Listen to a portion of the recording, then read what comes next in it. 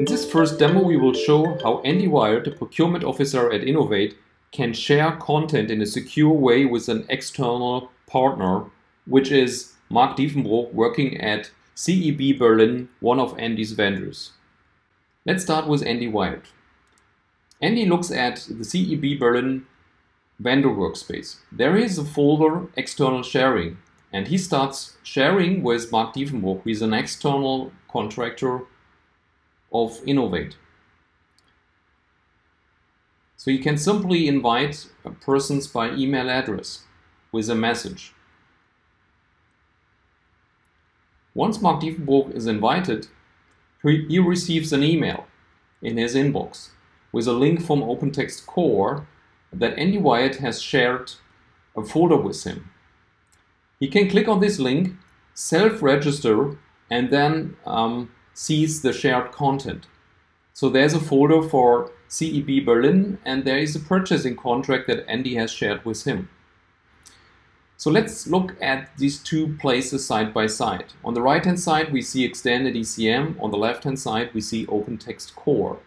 Andy can add additional documents to extended ECM workspace. Automatically these documents are synchronized just in a few seconds to OpenText Core. If now Mark Diefenbroek works on this document, he logs the document for editing, and we can see this checkout, this log, also in extended ECM. So the content is always in sync.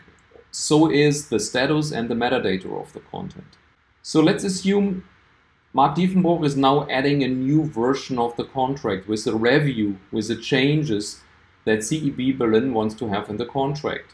This new version becomes automatically available in the Innovate ECM system, which is extended ECM. So you see there is an additional version 2 which has been added.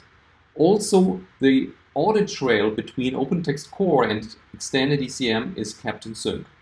The second innovation demo is Core for SAP SuccessFactors.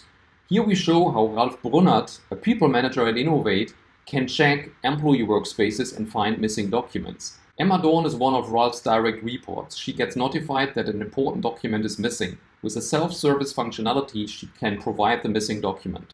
We start with Ralf Brunnert. He's logging into SAP SuccessFactors. On the SAP SuccessFactors landing page, we see additional tiles. OpenText Core for SAP SuccessFactors has tiles for My Workspace, My Team Workspace, and Document Self-Service. So let's open the list of employees that are reporting into Ralf. Here we see Emma Dorn as one of Ralf's employees.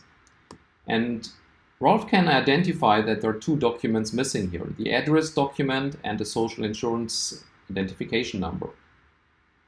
You can also have a look at the personnel file, the dossier view of the personnel file, which can be sorted to different means. And there's also a report tile that again shows the missing documents. Ralf can open the employee workspace in the full view of Core for SAP SuccessFactors. There is a function to generate the missing documents. So Ralf wants to generate the missing address document. He provides a date and clicks Generate. And here the built-in document generation capability of Core for SAP SuccessFactors is used to generate the missing documents. So now only one document is missing. The new document was automatically filed into the right workspace folder, which is Personal Details.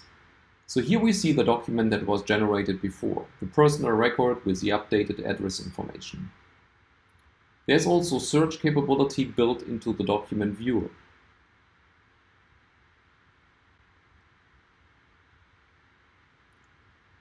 So now let's switch roles. Now we are Emma Dorn. Emma logs into SAP SuccessFactors to see her personal workspace. She clicks on My Workspace and she sees that there is a missing document. She has been notified by HR that she should provide this missing document. So what she can do here is upload the missing document. She picks it from a local drive, selects the document type and the date of origin, and based on the document type, the document has now been filed in the right folder automatically. And no document is missing anymore.